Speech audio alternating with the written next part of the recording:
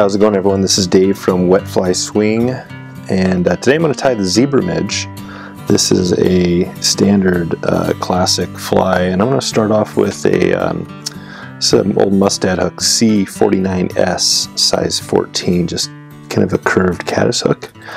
And to start with, I'm going to switch it around and put the bead in.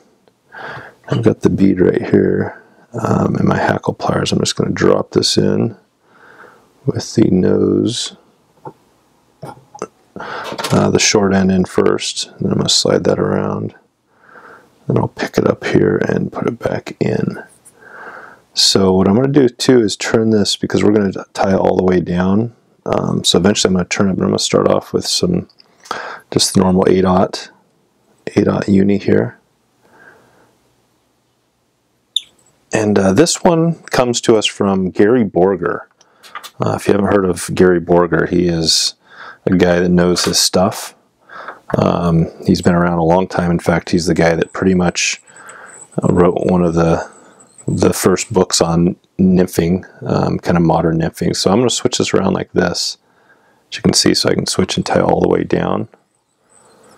I'm going to go all the way back, all the way down to about there, and I'm going to switch back and do get my kind of small ultra copper wire. Just get a little of this off here. Use the different scissors for that, and I'm just going to slide this in right here and just start wrapping and trying to keep it fairly even. As you're doing this too, you can flatten out your thread by spinning it. It depends on your thread. Some thread is pretty already fairly flat, but I'm going to spin it just counterclockwise to loosen that up a little bit. This one's pretty good. So I'm going to go all the way down. Don't go too far, but right about there, just enough. And then I'm going to come back and just build the body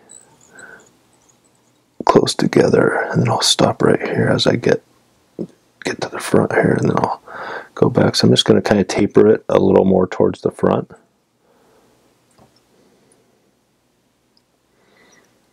It's already nice and built up at the front. I'm just going to go back and just give it a little more about there.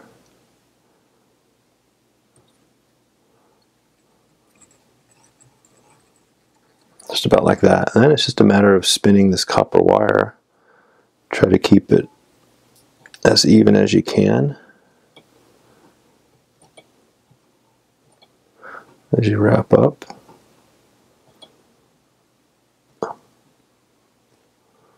This is kind of I guess the hard part, but go about there, and then I'm going to wrap it here. I'll wrap in front a few times. And just kind of should be able to just spin it and just helicopter off. And that's pretty much the bulk of this pattern. The only other thing you can do is add a little bit of kind of a little bit of a thorax. And I'm going to use some of this polar dove. Peacock is also a good one. I'm just going to break off a little bit. That's way too much, just enough to let it stick out.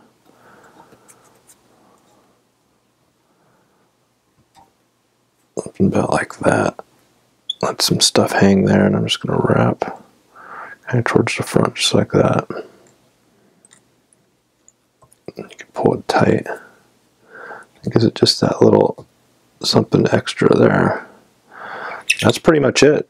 Tie this off. So again, Gary Borger, I noted, was on the podcast in episode 45. Great episode. He went into a bunch of just killer tips on nymphing and kind of the history and stuff like that. So you should check that one out for sure. But he mentioned when I asked him, and I've been going through this series on the videos here, that he noted, I kind of asked, what are your top couple of flies? So the Zebra Midge was one of his all-time favorites. So just I'm trying to hit up some of these guys, and you may have heard about this one, you may not have, but just realize that this is one of the classics. It's already got a few little, I like to have a little some stuff picked out there, so that's good. But yeah, there you go. That was a quick one, a nice easy one. The Zebra Midge, and we'll be hitting in. I'm not sure what fly I have going next, but stay tuned and we'll jump into the next one. And hit subscribe if you get a chance. That'd be awesome. And the other thing we have going is the Patreon page, wetflyswing.com/Patreon. And this is where you can help support and get some bonus content over there if you want to check that out. Show notes, I'll have links to this stuff, and we'll see you soon. Bye.